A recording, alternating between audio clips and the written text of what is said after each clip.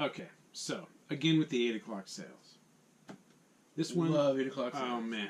So and you know you get maybe one a week. Those pre 9 a.m. So this is an 8 o'clock sale, and I start asking about video games, and the guy says, "Yeah," he says, "you know, I have an old ColecoVision, but I don't know where it is, and I don't have the cords to it."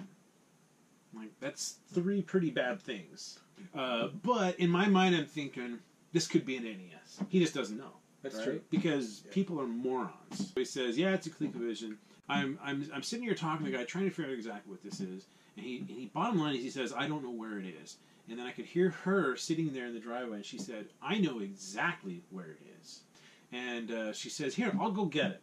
So she gets up, she goes in the house.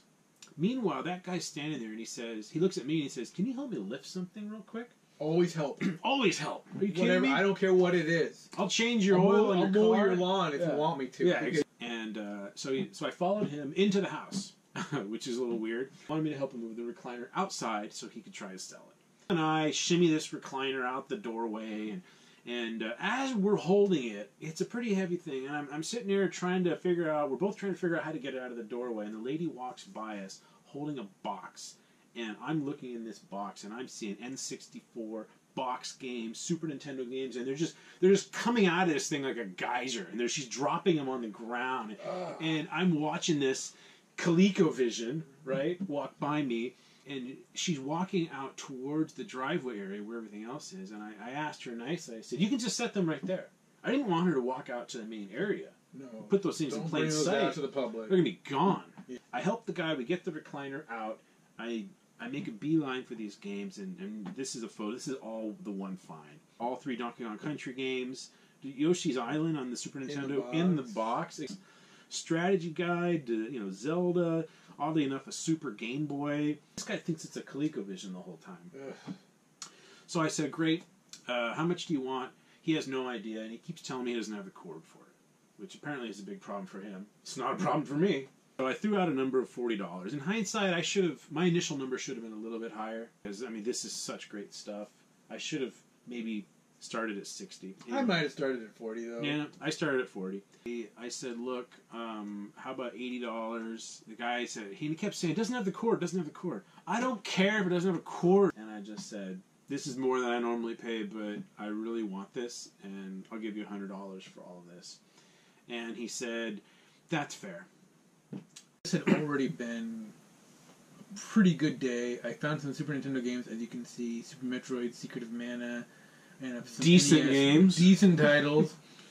And the guy that I got those from had a bunch more games, and he just would not sell them. I managed to pry those. Flip out a Benjamin?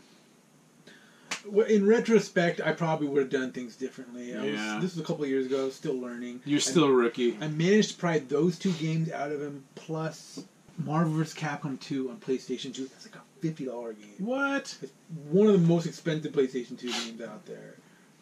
That and Super Metroid and Secret of Mana came from the same guy, and I think I gave him a $20 bill for the 3 of those.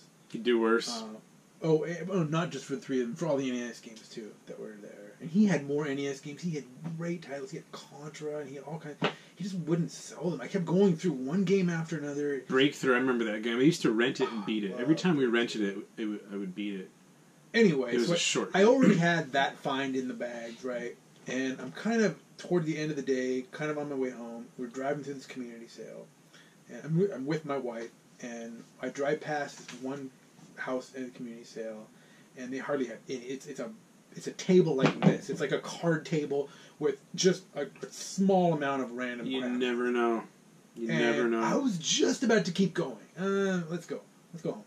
And my wife goes, "He looks like a gamer," or something like that. "He looks like you," or something like that. Then I go up to this table. I just start giving my speech. And as soon as I just kept naming systems. I started with NES. I just kept going. And then eventually I said DS. Going. And when I said DS, this guy, him and his wife both popped up, or girlfriend or whatever. They both were like, "Oh yeah." And he was like, "Yeah, I got something in there." He goes out inside, he comes out, and he's got a DS and 5 or 6 DS games. Good titles, too. Yeah, I'm looking at Zelda's, Mario's. Dragon's Lair, that was a decent one. Dragon's Lair. So good DS titles. Yeah. And then he had Shantae on Game Boy Color. And I saw that, and I just about crapped my pants. Okay, so Shantae in the Game Boy Color, is it the most valuable Game Boy Color game? If it's not, it's in the top 2 or top 3. I mean, it's very rare. Extremely rare. It's a fun game. It's a Capcom game. It was one of the last games to come out on one that. of the last games, and they just didn't make very many of them. And I just said, "How much you want for all this stuff?" And he said, "Everything is $1 each." Shantae. Every game, including Shantae and the DS. for $1. I handed the guy like, I don't know, a $10 bill or something, whatever. And I walked away, and I got in the car, and my wife was sitting there, and I hand her Shantae, and I said, "Look this up on eBay." Oh my goodness! And because I just wanted to see her reaction. She doesn't know anything about video games, so she wouldn't have known. But she got her phone, she looked it up on eBay. You know, it's like a, I don't know, $200 and something game. Only 200 and something, and you sold it, right? I did. So, I get out of my car, and they were kind of busy. I was just like, whatever, one and done. I walk through, within 5 seconds of being there, I see this box, and I see all these games, and a Nintendo console. You can't see it in the photo, but there was a Nintendo console also. And, you know, there are no games here that are going to break anything. Mike Tyson's Punch-Out, probably the best title in there. You know, there's Dragon Warrior, Mario Brothers 2, Metal Gear, Faxanadu. The first thing I think of when I see games is I just think, what am I going to offer, right? Because you're never going to pay sticker price. No. This time, hopefully there is no sticker. Yeah, hopefully there is no sticker. People complain about garage sales not having price stickers. That's on the way them. you want it. I don't want price stickers because if they have a price sticker, they're kind of stuck on that, and mentally, like they're just stuck on that, and they don't like to budge a lot. But if there's no price sticker, you got a lot more wiggle room bargaining. So trust me. On this one, I stood there with the box in my hand. And everything's just rolling through my head. What am I going to offer? What am I going to offer? You know, I'm probably going to offer 20 because that's kind of the sweet spot. And then I happen to notice that there is already a price sticker on it, and it was $5 for the whole box. So I got an NES and all these games for $5. Score. I mean, in terms of the quality of games and everything, and you know, it isn't among the best ever. But for $5, it's one of the most economical finds that I've ever had, and zero negotiating involved. It's not a $1 Shantae, but shut up. That real quick. It was just like a Sunday morning sale, and I stopped. You and your Wii U's, man. I've never found a Wii U. I did well for Wii U this year, and it was owned by a little girl, and it was $80 on everything. For everything. That's not a bad price, but. I mean, the system alone is $150. Yeah. Right? Yeah, not a bad price. Yeah. So I gladly gave her a $50 bill for that. So the photo that you're looking at now is several different sales. The one sale with the PlayStation games, you can see there's Crash and Spyro.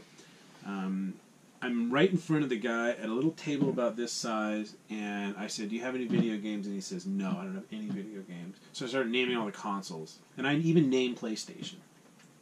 All the Nintendo consoles, and he says, no. Right in front of him, between him and me, there was, I don't know, a piece of paper or something, and I just picked it up. And these 4 PlayStation games were sitting there. And I kind of looked at him, because, 5 seconds before, no, I have no PlayStation games. It was like, you have no PlayStation games, except for these 4 directly in front of you. Yeah. And I paid $1 each for them. It's not an earth-shattering find, but... it just goes to show you, even when you stand there and ask, people just don't know. And it was literally under his nose. He still told me no, he did not have it. And then, so real quickly, there's some Star Wars figures here. Yeah, you don't see that very often. Yeah, how often do you see vintage Star Wars figures at a garage? Twice in 5 years. Yeah. So I'm at this sale and started chatting with a guy, and I don't know how I led to it, but he ended up just reaching. I don't even know if he was the guy running the yard. He was an older guy, way older than me, and he pulls out a Ziploc bag out of his pocket, and he has these 4 Star Wars figures, and he says, "Well, are you interested in buying these?" And you know, again, I don't really collect these. Shape. They're in decent shape, no weapons. those look like great figures, but I wouldn't be willing to offer you more than $15 for the 4. And he goes, that's fine. So I got for $15. I mean, the Vader alone is a $15 figure normally. I mean, there's no lightsaber or anything, but again, all pretty tight limbs, and you can't go wrong. Everything else in this photo was just some random stuff. I got great deals on all of it. I don't think I paid more than $1 for any one Bane. Battlefront 2 has regained some value lately. I think people are because they're so tired of the new Battlefront. At the new Battlefront. They go back to the old ones. I know. Screw it dipped you, in value a little bit a year or two ago, but it's kind of back up there. Last I checked, it was like a $40 game or something like that. Really? Yeah. Wow. Mostly one sale, and that Wii there is one of about 12 Wiis I found over that summer. Every single weekend, I found a Wii without fail. Nice. Yeah.